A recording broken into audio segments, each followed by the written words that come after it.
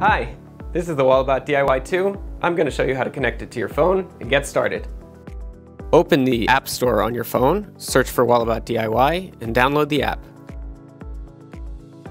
Now open the app. Read the terms of service and press Agree. You have a Walabot device, so select Yes. Next, choose your preferred sign-in method. Now it's time to get your Walabot ready for action. Choose Walabot DIY 2. To set up your Walabot, press Start. Hold down the On button for 2 seconds and then release. You'll see a blue light indicating that the Walabot is switched on. Press Continue. Now your phone needs to identify the Walabot.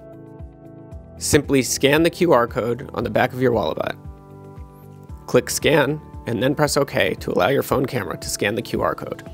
If you don't have a QR code, or you don't want to scan through the camera, you can type in your Walabot ID number.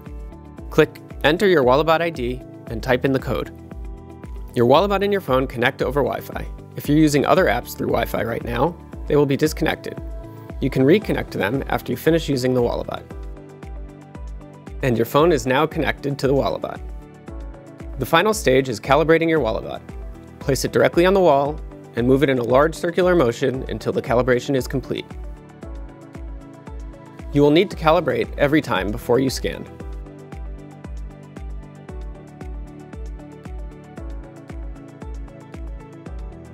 Now you're ready to start scanning. Check out our other videos on how to find studs.